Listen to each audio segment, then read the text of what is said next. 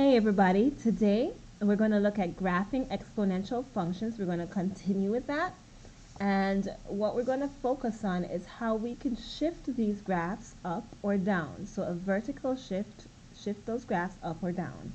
So already right here we have the graph of y equals 2 raised to the x power, or f of x equals 2 raised to the x power.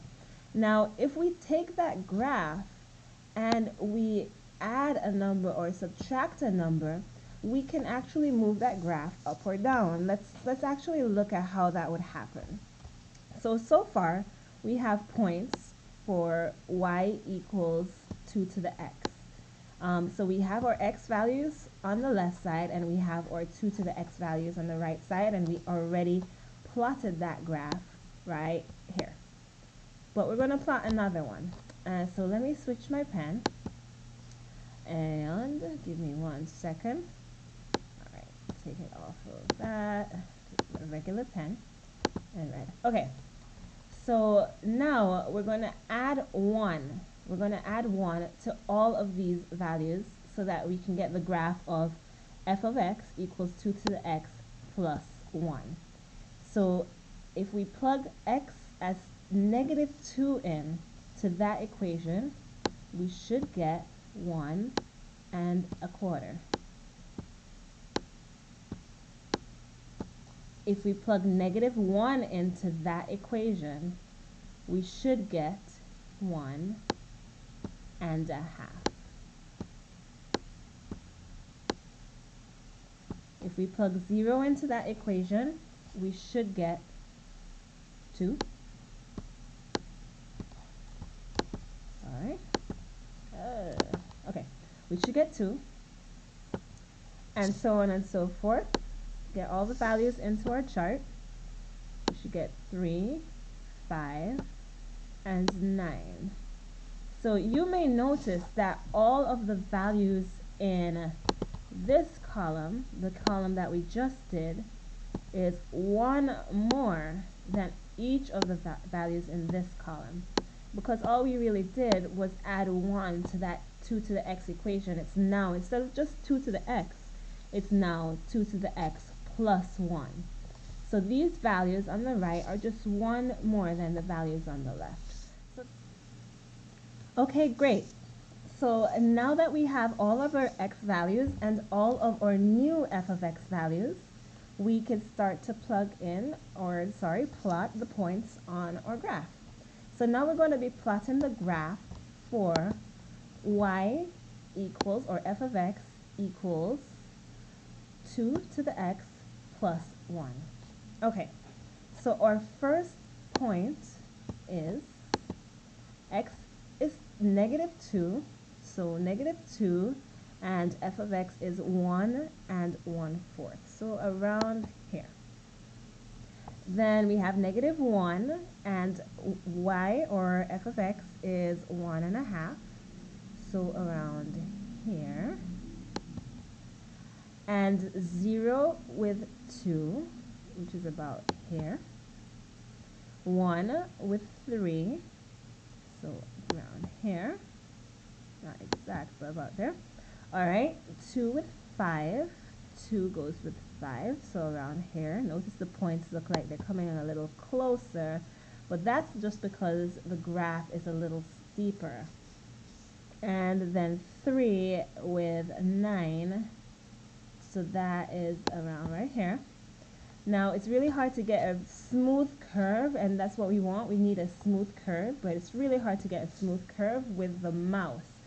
So I'm going to just draw a series of lines, but remember, when you are drawing this, you have your hand, your free hand, you can get the curve as smooth as possible. So for now, I'll just draw a series of straight lines. Just bear with me. Just remember, this should be a smooth curve. Oh, let's change the color to red. Okay, so let's get this done. Join our points with as smooth a curve as we can get. It's not too bad. One from here to here. One from here to here. And finally one from here to here. Okay, so our red graph is the graph of y equals 2 to the x plus 1, while our black graph, the graph we already had on the paper, was the graph of y equals 2 to the x. So here's what I want you to notice. Everywhere on the red graph should be 1 higher than everywhere on the black graph. So if you know what your original graph should look like, and since we did the graph of 2 to the x yesterday and the day before, since you know what that graph should look like, if you have to draw another graph, 2 to the x plus 1, then your sketch will be 1 higher. Everything will be 1 higher than it is in the graph of 2 to the x. So think about that for a second, and we're going to erase these graphs, and we're going to try again, and this time we're going to draw the graph of 4 to the x minus 1.